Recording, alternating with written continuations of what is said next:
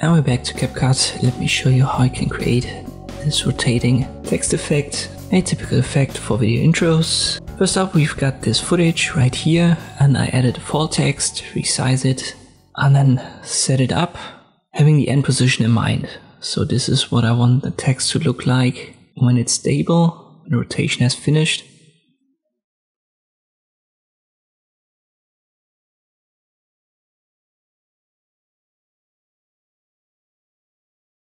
So increase the font size a little bit, make it bold as a style. You can change the color if you want that.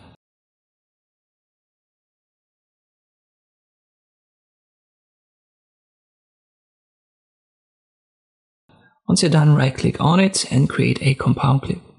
Now make sure that this element is selected. So down here you want to select the text element that we've converted to a compound clip, and then go to video, basic, and then we start an animation for scale and for rotate right here. So simply click on these diamond icons. We are at the start position, then I move forward to the right, and this should be my end position. Here I create 2 more keyframes for rotate and for scale, not for transform, for scale and rotate. Once we've got that, I'll go back to the start, I scale it down, and for the rotation we can go to minus values and then make it 1 full circle, which would be minus 360 degrees. I scale it down further, and now if I play it, it scales up and now rotates in.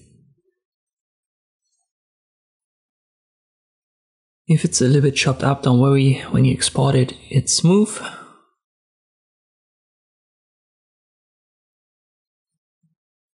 You can obviously adjust that. If you want to have it rotating faster, just go back to the start position and make it minus 720.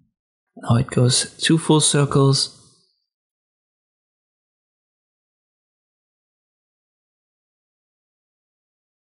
And you can also readjust the second keyframe for the end position.